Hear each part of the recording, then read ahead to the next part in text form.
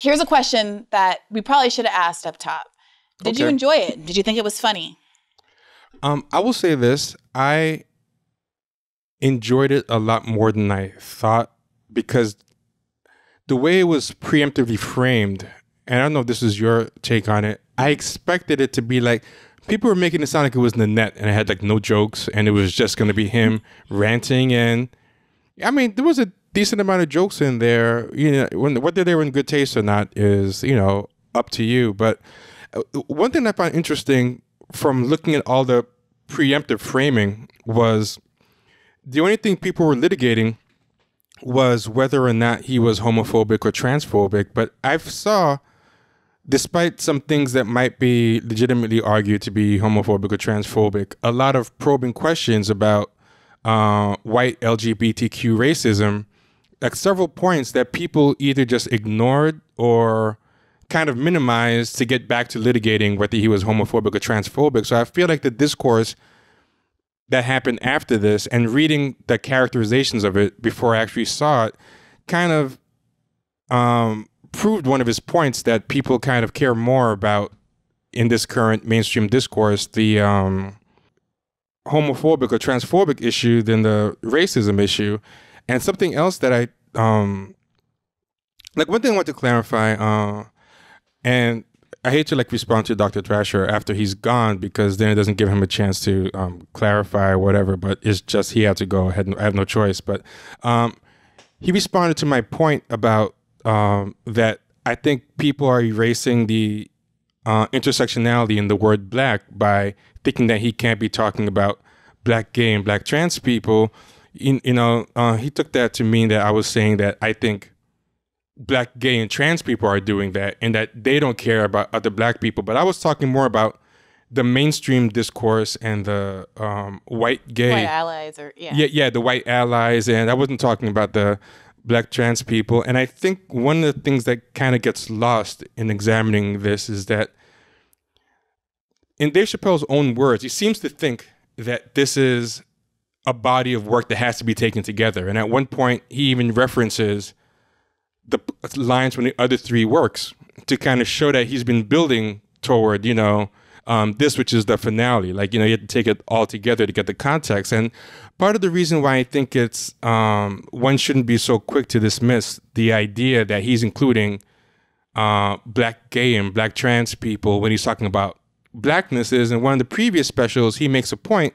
And again, this is one of those points where whether you agree with it or disagree with it, I saw very few people in the mainstream discourse willing to engage in it in good faith, where he was saying, if it was only non-white people or women who wanted to be trans, but white men didn't, and particularly white privileged men didn't want to be trans as well, people kind of wouldn't care. It wouldn't be getting all this traction. And in a way, that's a very intersectional point because he's trying to say that the whiteness and the maleness and the privilege, works together with being trans to get a kind of different result in the society, that people will take it more seriously and will get a lot more rights. But if white, powerful,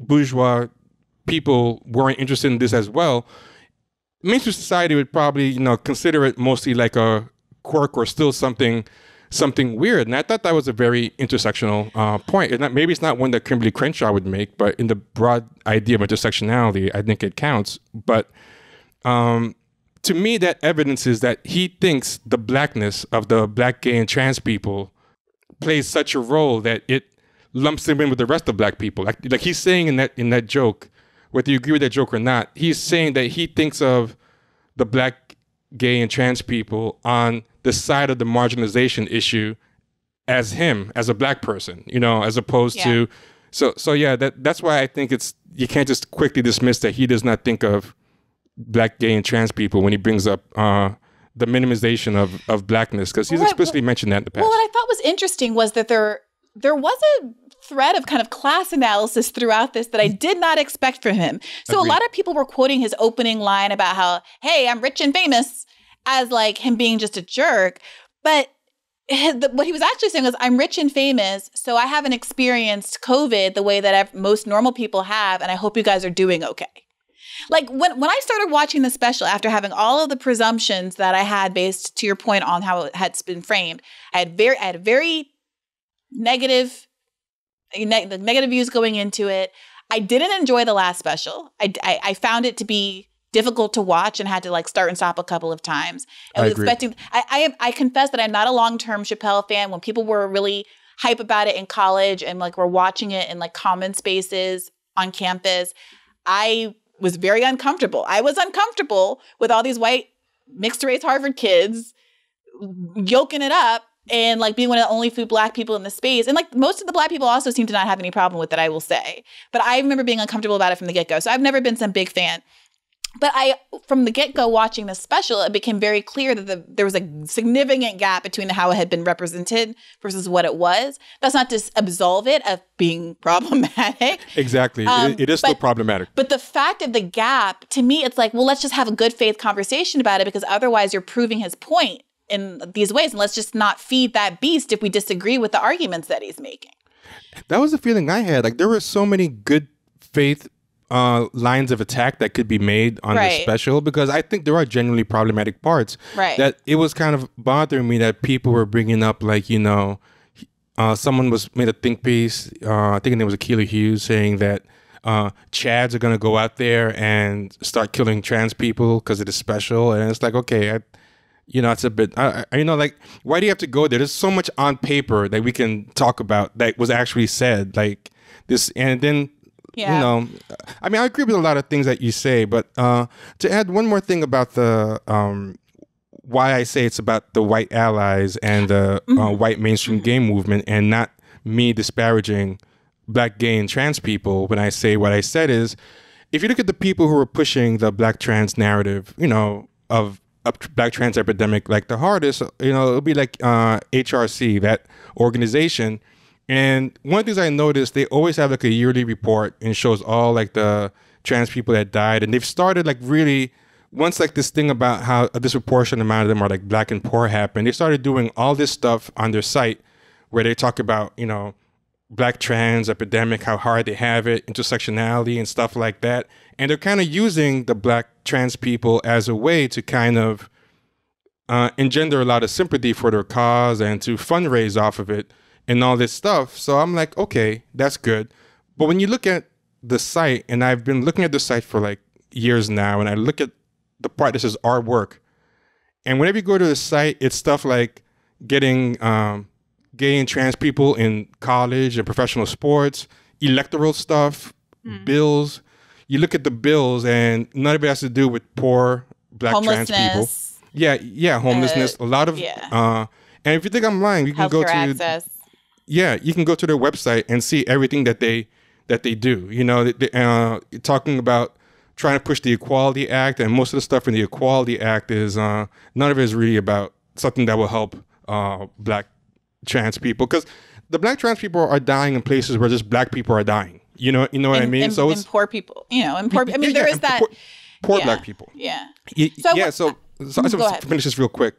I feel there's something kind of disingenuous about using black trans people as a way to make the trans plight look extra bad, because you don't want to just have a movement that's about bourgeois concerns with marriage acts and all this stuff. I get that, but then I want to see you do a lot of stuff for these people you're using to, and I just don't feel, and it just feels kind of disingenuous, because much like, Bernie people like to point out that if you raise the conditions of all poor people, black people will be helped too. If you raise, the best thing you can do to help poor black trans people, to me, is to make the life of poor black people in general less of a living hell, Or even if you sincerely just focused on making the lives of poor black trans people not a living hell, it would inure to the benefit of poor black people. I mean, like, either way, you're right. But it does seem to be like the poor part and the black part are not addressed, because I think even if you want to take the cynicism out of it,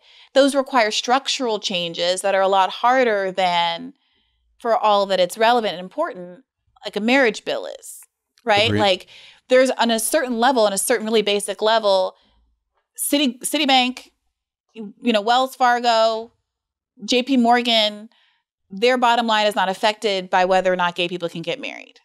It just isn't. the same way that having housing as a human right or people being able to leave their jobs because they're not worried about healthcare insecurity are going to affect the duopoly, like the corporate status quo. But I do want to come back to this class point and be specific about it. So he opens with this I'm rich and famous, okay, which people misinterpreted it. And then he goes on to make several other jokes that have as their theme, when people get into position of power, they act like assholes, regardless of who they are, right? Regardless of their previous persecuted status.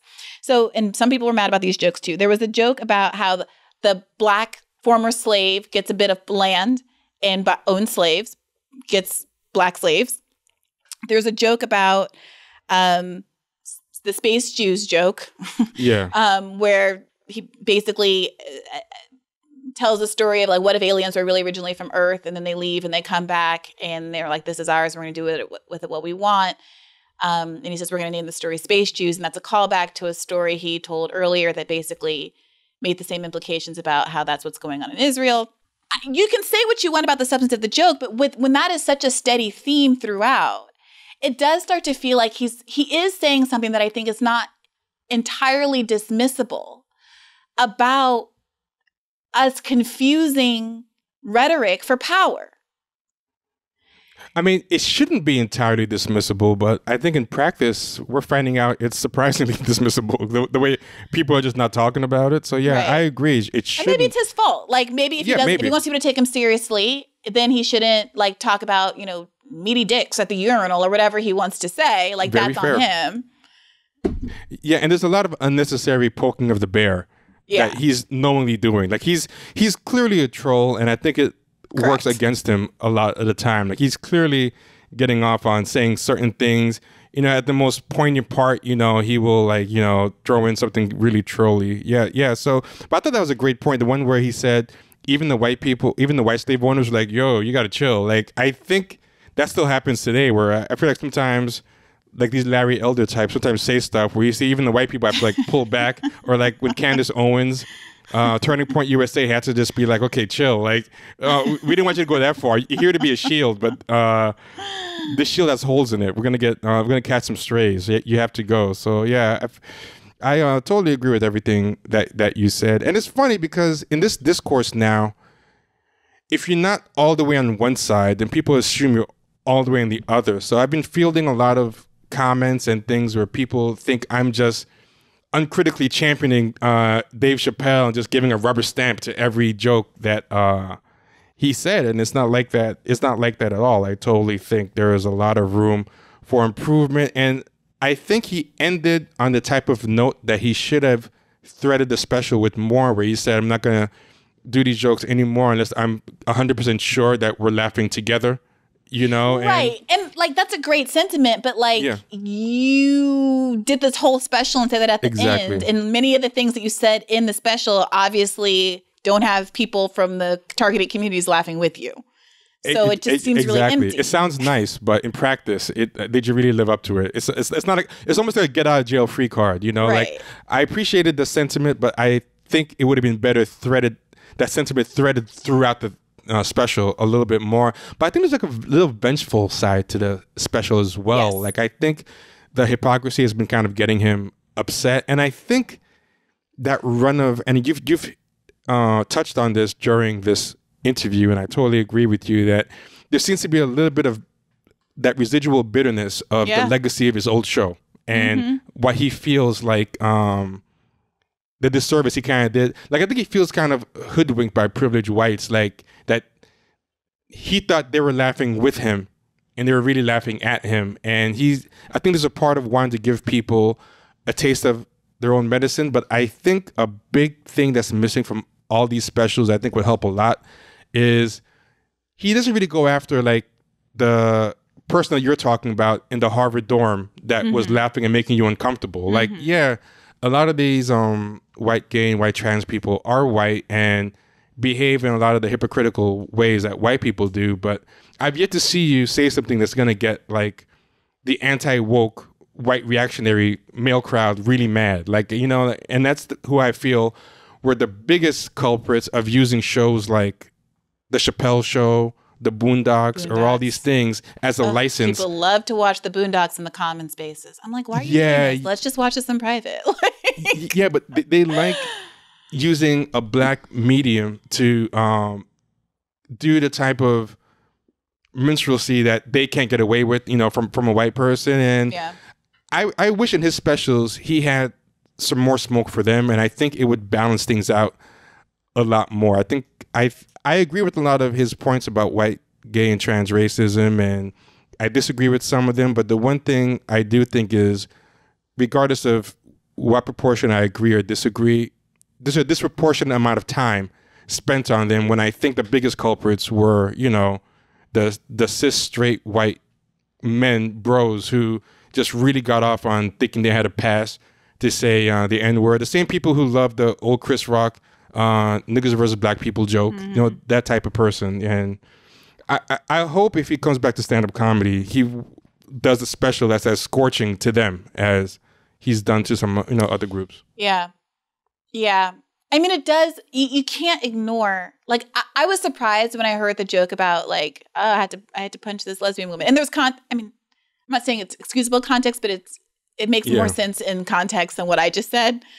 And I'm hoping it's exaggerated. I want to look it up. I only just saw it before we recorded, so I didn't have a chance to get the context. But yeah, I mean, the bit is that he was at a club or some place, and he made small talk with some woman there. And it turns out, she was a partner of this lesbian woman who kind of stepped to him and was like, stop talking to my girl, and was looking for a fight. And he didn't realize she was a woman, which is hilarious to Dave Chappelle. LOL. And, when he did, he changed his tone of voice and took a step back and was like, okay, we're obviously not going to fight. But she persisted in getting aggressive with him. And he like changed his voice and like said to her, I think he said, as a pimp would say, step back, you better watch yourself.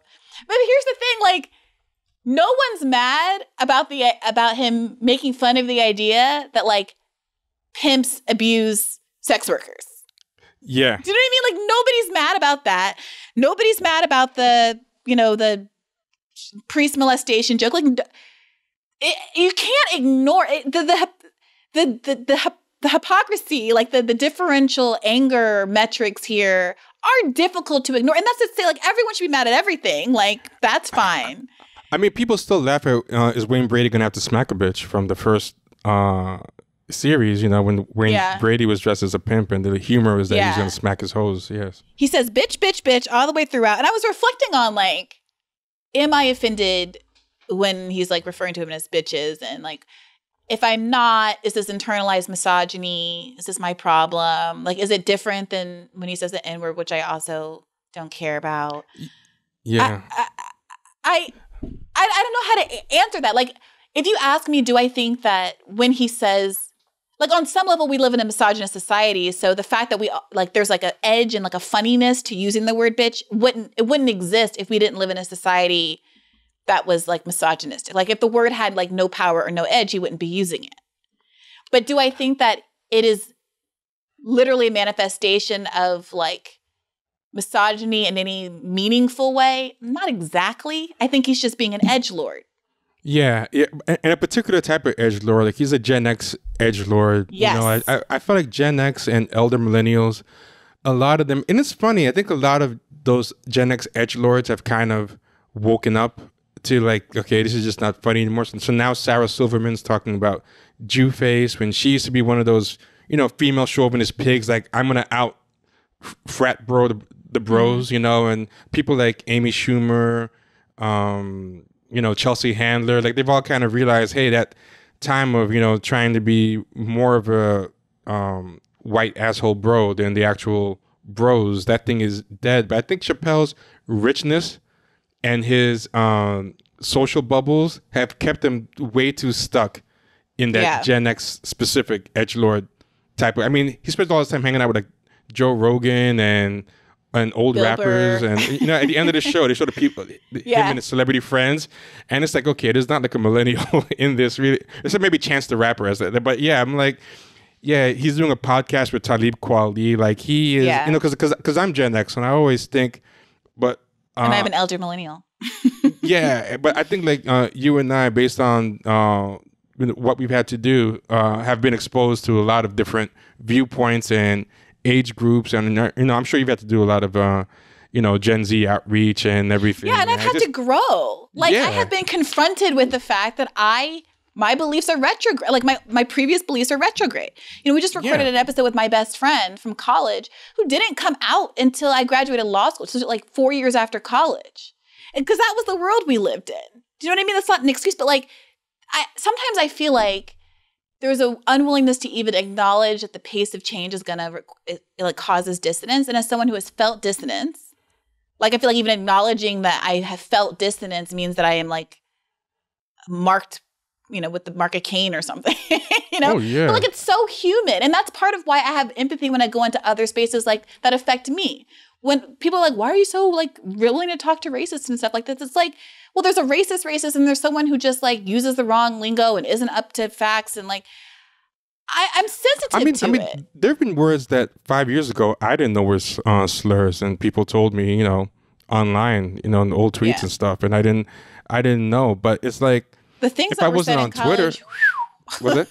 the things that people said as a matter of like nobody, like these Gen Zers need to like Gen Xers, Gen Zers, and this is not an excuse, but like the reality of the world is that like gay jokes were completely above board like 10 years ago, like not that long ago, like no hesitation in movies and books. Go back and watch Gilmore Girls, and it's not pretty. Even like a woke show like that, Remember Jon Stewart? He was like a woke, proto woke paragon, and he had the Chief Justice Chick with Dick's Daily Show joke. I don't remember that. And I don't want to remember it. They brought it back when he was doing the rounds a year or two ago to promote something. He was making fun of Dennis Kucinich, and I'll give Dennis Kucinich is a rare example because I think he's older than Gen X, and that dude was way ahead of the curve. Yeah, but he was talking about Big trans rights and having a trans Supreme Court justice in like the 2000s. I think that's what it was. And Jon Stewart was mocking him about how ridiculous it was, and goes, what are we gonna do? Chief Justice Chicks with Dicks, and the crowd loved it. This is the crowd of NPR tote bag loving, latte sipping liberals, and they're just the joke killed, and. Yeah. It wasn't that long ago. It's crazy. Yeah. I mean, what do you think about this question of if there are some genuinely objectionable parts? Like, I don't think there's any getting around the absurdity and the offensiveness of gender as a fact and that whole part of the special. Like, it's just absurd. Yeah. And it is turfy, like definitionally. And what do you think about this argument that, if there is something that is transphobic and turf-ish, I don't know what the adjective, how do you describe it, makes him a turf. It's turf lingo in the show, that it's all or nothing. Because this is the conversation that comes up with, musical artists, and do you still watch The Cosby Show, and all of these other kind of contexts. And I feel like it's just this unresolved thing that is affecting part of this debate, where obviously some people enjoyed the special for its humor value, even if they would agree with the critiques from the LGBT community.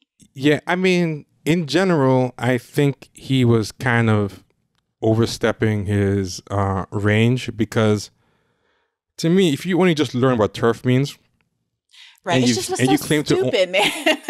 yeah. If you only just learn what turf is, and you've only just learned the proper definition of feminism, then I'm very sure you have not even cracked open Judith Butler. You know what I mean? So yeah. I mean, you're way out of your depth. And he has a kind of audience that, I mean, look at the audience, and there's not a ton of young people there. It's, again, Gen Xers and elder millennials who remember the old show fondly. So there's not really anybody there that's going to, pull his coat and tell him anything. And then the people who I think are there from those groups are kind of there with a preconceived notion of we're going to heckle him. So they're not actually kind of helping him either. They're kind of making him dig in his heels. So yeah, I mean, I don't know how to get him out of his bubble. You know, I don't think it's going to be easy. He's going to have to actively try to step out of it. And it seemed like he was doing that to a degree with that comic that he was talking Daphne, about. But yeah. But even then, like we said before, he's too hamstrung by his need to undercut any moment of sincerity, you know, with a joke. And I kind of get it. You don't want like the Net 2 where it's going to be humorless and just a one-person storytelling show. But I think there were some moments where he needed to just be earnest. And I think it would have done a lot. Like, what did you make of that anecdote he told where he was at a bar someplace rural? I forget where. Maybe it was in Ohio, where he's from. Yeah. And a woman at the bar, they were having kind of a nice chat. She seemed like a sweet lady. And she said, "Do you want to see a picture of my daughter?" And he's like, "Ugh, I mean, no one wants to look at anybody's kids, but fine." And she showed her daughter and he smiled and said, "She's beautiful." And then she acted, this is his telling, obviously, like kind of offended and was like, you know, "She's trans, you know." And he was like, "Okay." Yeah, she was trying to trap him, basically. Right. I mean, again, this is his framing and his telling, and maybe he's Of like course. projecting everything onto this woman. But that to me was like really psychologically revealing. That he, in some ways, like it seemed like he was saying, "I played the game. I said the right thing to this woman. You know, she showed me her trans daughter, and I'm obviously not transphobic because I said, like, I gave her a compliment and I moved on." And But I somehow he still also got in added trouble what his for real it. thoughts would have been, which is that she's unattractive, right? He cannot help himself. Exactly. And I don't know, like, I don't know what to do with that. Me neither. And I felt kind of funny too because there were so many like bad faith lines of arguments I felt like being leveled at him that I kind of felt like I had to front load, you know, my responses to that. But after seeing the special, it really wowed me how many things he opened himself up to as far as legitimate critique that I just have seen nobody talk about. Because I think everybody's circulating and using the same clips and they don't want to give the show a view. You know what I mean? Yeah. But I mean, pirate the show if you have to. Like, get a torrent so you don't give him the... But I think people should watch the whole show. And I think it would open the door to a much better conversation because I suspect a lot of people who are not talking about it have simply just not seen it because it's not one of the clips that it's everybody's very different. I'm not saying, again, it's not better. It's just different. And but the point I wanted to make about that, T, was like the other thing I said, the black slave, the Jews in space. The other one was the woman who has to pay alimony. That was the third one I couldn't. Oh, yeah, that was a good one. And this is interesting because that one I think we can all talk about. I kind of think more neutrally because it's not a historically, I mean, women, but like it's not one of these more recently historically marginalized groups. And people don't come for me for that, by the way. I understand that women, like, I understand the Equal Rights Act. Like, I understand. Like, please don't come for me over that. But the point is, he was talking about a woman who, because she made more money, was forced to pay alimony and joking about how she sounds just like men do, you know, complaining about, you know, bitches using all my money for vacation or whatever. Like, I don't remember. I'm not a comedian. And it's interesting to me because it's, again, this, like, what he's focusing down on, what's the thread that's going through all of these is, like, I'm willing to say the socially acceptable thing. I'm willing to, I know I shouldn't hit women, right? With the lesbian fight example. Like, I know I'm not supposed to be transphobic. I know I should use the right pronouns, and I do. But then sometimes people act in a way that this isn't his like telling, I think what's going on with him psychologically, that doesn't, where they demonstrate they haven't earned my grace. Yeah. So this woman with her kid, like, I was nice to you and you still acted like a B. So this like justifies on some level my transphobic thought. Or like, I know it's not supposed to hit women, but like, give me an excuse and I'm going to do it. Yeah. You know, or like, you can't be mad at men for complaining about alimony because look, the second you are in this situation, you're going to do the same thing. Or black people and the slaves, or the Jews and the Palestinians and the space people and all of the things. I felt very weirded out at the beating up a lesbian joke. And I kept thinking he was going to undercut it somehow in a good way. Like, you know, saying like she beat him up or something. Yeah. But then when the end of the joke was, yeah, I just, gave her a 2-piece and a biscuit and that was it. I was like, okay, that's, I hope you're exaggerating. But even if you're not, even if you are exaggerating, if that's not clear, you're still kind of making people laugh at a dangerous image. And I just found it weird that there weren't more people saying stuff like he's going to legitimize men beating up women if, they look masculine enough, and that was strangely one that people did not really jump on. But also the story that you're talking about with the bar, like all the stories I thought had interesting nuggets to them, but first they were kind of too scrunched together without room to breathe because I feel like you had to get all the trans stuff in there. So I think that's you had to get all the trans stuff in there. Yeah, exactly. So I think that's something that made those kind of jokes feel incomplete.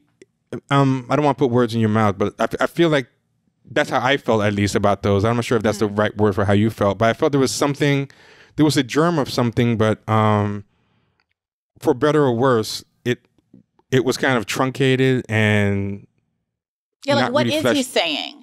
Like I get the dissonance. Exactly. Like he's identifying points, I think, of legitimate cultural dissonance, or people are working stuff out and working out feelings like that, even if I think aren't, let's say, legitimate or good, are widely shared and worth discussing. But the conclusions that he draws are not informative. They don't push people in one way or the other, or maybe they push people in the wrong way, or they're not thoughtful. The setup is very clever often. And I laughed along for much of the lesbian joke until it ended in the I beat up the woman. Yeah, exactly. Right? Exactly. Its conclusions are very problematic, and they might even work better if they left them as open-ended questions, because there's some humorists who do cultural commentary who kind of do that, where the joke or the punchline is the open question, where it's like you kind of have to stop and go, and that's what you're left to work with. But I feel like in general, he wants to lead people to a conclusion or a teachable moment, and he's not always qualified to either make the right point or make the right point in the most convincing way. So sometimes either the point is wrong, or the point, you can see the rightness of it, but he phrases it in a way that is hard to co-sign. Like there's some punchlines in there that I think make a good point, but they're full of like, bitch and N-word and bad trans imagery. And it's like, I can't even use this joke and the example of the good thread in it, because you've just kind of salted the earth of the joke, with... Yeah, he obviously thinks that trans people are absurd. Like, he thinks that something about it is absurd. Right? Yeah, like, that's clear from the way that his focus on, like, the visual images that he paints. The idea of a trans man having to squat over a urinal trough. Yeah. Right, to use the men's bathroom. Like he is like he's like delighting in the absurdity of it. Yeah, I think he thinks that being a trans ally is to still think they're absurd, but I'm giving them space to be absurd, and I'll even entertain them to a certain degree, which is still, at the end of the day, kind of still insulting. It's like tolerance as opposed to acceptance, or whatever, that kind of model. Yeah, exactly. And this is Dr. Thrasher's point, which I think was well made, that it doesn't have to be either or, and that's what Dave Chappelle sets up. Like, yeah. But what he's really saying when he makes it an either or is, I'm going to go this far, but no farther. Like, I'm going to not be the literal definition of a zealous bigot, because I will support your fundamental rights, but don't ask me to say it's okay.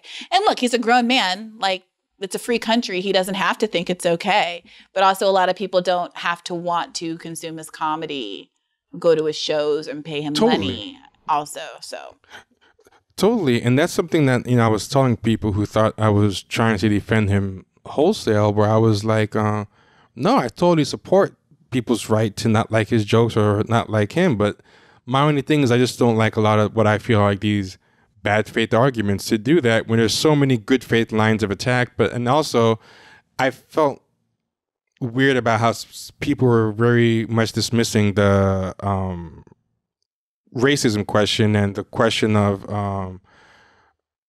for all the people who were accusing him of ignoring intersectional analysis, I felt like a lot of people were ignoring a lot of his intersectional analysis of, how race, class level, wealth level can intersect with,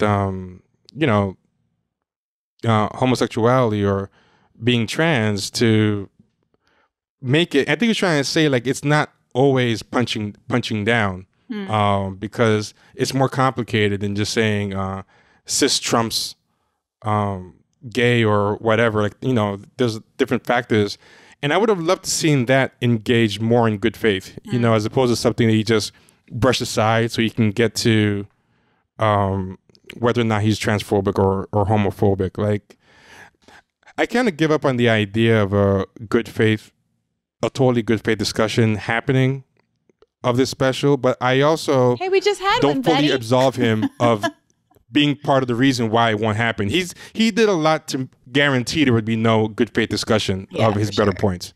Well, if you're listening and you know David Chappelle, feel free to let him know that we can have a good faith conversation about all of this right here on Bad Faith Podcast. And also, I think, it's obviously the case that it would be beneficial to have some trans cultural critics in the room as part of this conversation. So if you're listening and have any recommendations of folks who could come on and have that conversation, I think that would be great as well. When the whole Chappelle special plus the Dolezal special came out at the same time, I don't even know if I want to put out that this is out in the world, but a kind of pre-super fame ContraPoints and I had a conversation about it and tried to get to the bottom of this question of transracialism versus, transgender identity. And we were both stumbling through, right? Me because I'm not trans and she's because she's not Black. And there was a certain kind of equality and how vulnerable we both were having this conversation that I think made it very useful. So I would love to have some version of that conversation, which I think is in the cracks between the conversation we just had. And it was very interesting. That conversation was about to explode in the mainstream discourse. And a lot of people don't remember this, but what Adolph Reed did a really provocative poking the bear piece about trying to compare transracialism to transgenderism and whatever. And regardless of whether one thinks it was right or wrong, I think it was set up to be an opening salvo in a very contentious debate that I was so interested in seeing how it shook out. But then at that exact moment, I remember right when it was starting to crescendo, the Rachel Dolezal thing, that's when the Black Lives Matter media cycle started in earnest, and it kind of got lost and never picked up again. So I think it's very ripe to be picked up again by you guys. I would love to watch it if you guys. I'm not necessarily volunteering. Okay, well, I thought you were volunteering. Maybe it's a premium episode. Maybe it's good premium content. Yeah, I was trying to volunteer you because I wanted to see it, but I understand why you wouldn't want to touch that with a 10-foot pole. Yeah, we'll see. I didn't even necessarily want to flag that it's out there in the world. I think Contra took it down. I don't know. We'll see. I'm gonna furiously text her after this and be like, if it's not down, scrub it.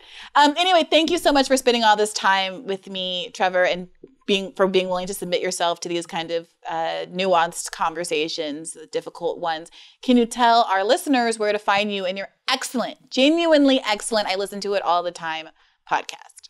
Thank you so much. And guys, pressure Brie to come on. I'm trying to get her to come on to talk about. Of course, I'm going to come on. I'm like 24 episodes now into this horrible season of In Treatment because of you. I have to come on because this cannot all be for naught. Oh yeah. That's a good point. It's the sunk cost trap. It's the sunk cost. Yeah. But find me on Champagne Sharks anywhere you listen to podcasts. We have a streaming channel that we haven't been doing recently, but we're going to start up. But go to patreon.com/Champagne Sharks, or just go to champagnesharks.com. All the links are there. Sorry if I spent a little too much time looking to the side, but I have a second screen with notes because I have a really bad memory. So that's what I've been doing there. But yeah, always happy to come on. And I think you did a very good job at being very fair and playing devil's advocate. I think this is probably the best.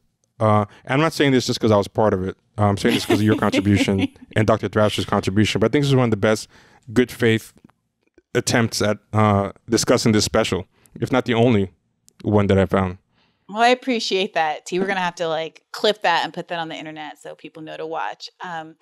And to all of our listeners, a reminder that this is a podcast, which puts out one free episode on Thursdays and one premium episodes on Mondays every week. I rarely implore you to consider subscribing, mostly because I forget. And I'm a bad capitalist, but you should definitely consider it so we can continue to do this kind of work and some of the substantive interviews we've been doing. I want to flag that we have some really big names coming up, including Andrew Yang, Yanis Varoufakis, Ro Khanna, and I'm depending on where the schedule falls, some of those are going to be premium and some of those are going to be public. So make sure you're subscribed so you don't miss all of that. Plus, you can watch full video episodes of podcasts like this one when you subscribe. Obviously, the free ones are full video on on YouTube regardless. You just Google Bad Faith YouTube. You can find them there. But the full premium video episodes are also available at patreon.com/badfaithpodcast for $5 a month. Thank you. And as always, keep the faith. Hey, YouTube, don't forget this is a podcast. To get full episodes, including ones that are behind a paywall, go to patreon.com/badfaithpodcast. To get more episodes, please do subscribe to this channel, hit the notification bell, and like this video.